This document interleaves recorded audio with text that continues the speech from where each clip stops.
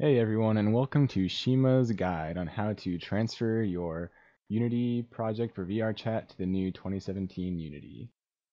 The first thing you need to do is download Unity Hub. So if you look, you can see just go to Unity's website and download the hub. Now run the exe file for the Unity Hub and save it to your C drive or whatever your preferred drive is for programs.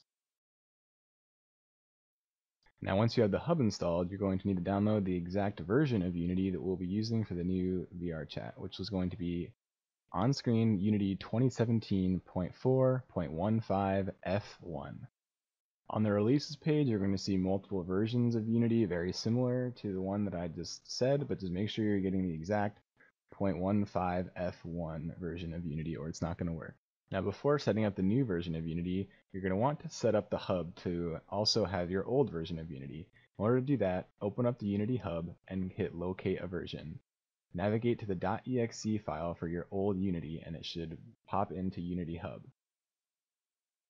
Now once you've done that, you're going to go back and download the new version of Unity, but when it's asking for a file location, it's very important that you name a new folder, specifically Unity 2017. Your old Unity is going to be saved in a folder called Unity, so if you don't change the name of the file location, it's going to overwrite your old version of Unity. You don't want that, so change it to Unity 2017 or any unique name of your choosing in order for it to not overwrite your old Unity. Now, once the install is finished, you're going to have to add it to Unity Hub the same way you added your old version of Unity. In order to do that, do the exact same thing as before, except when you locate the version, you're going to navigate to that new folder that we just installed Unity 2017 to, and you're going to select that exe file instead. And there you go, 2017 Unity should pop into the Unity Hub. And now we can do the fun stuff. You're going to open up your old Unity with whatever package you would like to import into Unity 2017. Once you've got your project open, you're going to go into the project window and you're going to right click on the assets folder. You're going to select export package, and when the export package window pops up, it's going to ask you to check items to export. By default, everything will be checked, but you're going to want to collapse all the folders and uncheck the VRC SDK because you're going to want to import that separately later. So once you have everything checked except for the VRC SDK, you're going to hit export. Export it to a location of your choosing under the name of your choosing, and this is also a handy way to back up your entire project in case something goes wrong. You now have this Unity package with all of your assets inside of it. Now, like I said, we're going to have to import the SDK separately, so go to vrchat.net and download the latest version of the SDK there. Save the SDK Unity package again in a file location of your choice, and now we're going to go back and open Unity Hub, and we're going to start a new project in the new 2017 Unity. Give your project a name and make sure you have the correct Unity version selected, and then pick a location to save your project and give that a name as well. Once you have that, hit Create Project. Now, once you have the project open, the first thing you're going to want to import is the new updated VRC SDK that you just got off of vrchat.net.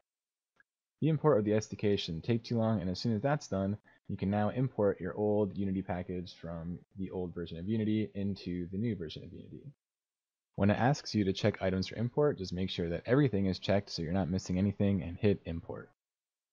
Depending on the size of the project you're trying to import, this could be the longest part of the process, so if it's taking a while, go make a cup of tea or something while you wait. Once the import is finished, it's time to check to make sure that everything's working. So navigate to one of your scenes for the avatar you've been working on and open it up. As you can see, the scene opens up just fine. Everything looks the way it should and is functioning as normal. Now as far as uploading, nothing has changed from the old Unity to the new Unity, so just go to the VRChat tab, make sure you're signed in, and then you can open up the control panel and upload your model.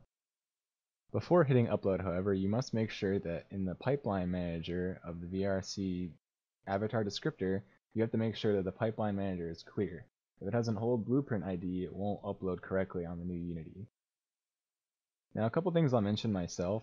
Some of the animations I've noticed are a little bit broken on your old models since the new update, but they're working just fine. All you have to do is import them to new Unity and upload them, and trust me, that should fix them.